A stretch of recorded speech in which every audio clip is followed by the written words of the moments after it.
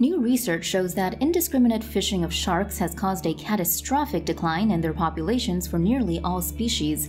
Here is what you need to know. Scientists say more than 70% of the world's sharks and rays disappeared from the ocean between 1970 and 2018, in large part due to overfishing, and more than 3/4 of shark species are now threatened with extinction. According to a study published in the journal Nature, there are 31 species of oceanic sharks and rays. Of these, 3 are critically endangered and 13 are endangered. 8 are listed as vulnerable and 1 as near threatened. Only 6 are classified as of least concern. The 3 critically endangered species are the oceanic white-tip shark, the scalloped hammerhead, and the great hammerhead. Their populations have declined by more than 80%. Among the 13 endangered species are the pelagic thresher, dusky shark, the short-fin mako, and the long-fin mako.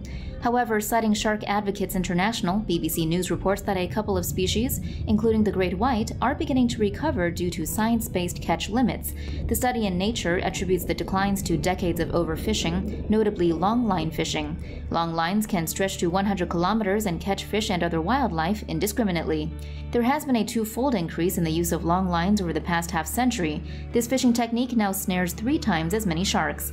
Study researcher Richard Shirley of the University of Exeter told BBC News, "The declines appear to be driven very much by overfishing, and political will is necessary to do something about the problem." Speaking to BBC News, he said, "The science is there. There needs to be the desire to do those stock assessments, to implement the measures that are needed to reduce the take of sharks, and that political will has to come from pressure from citizens."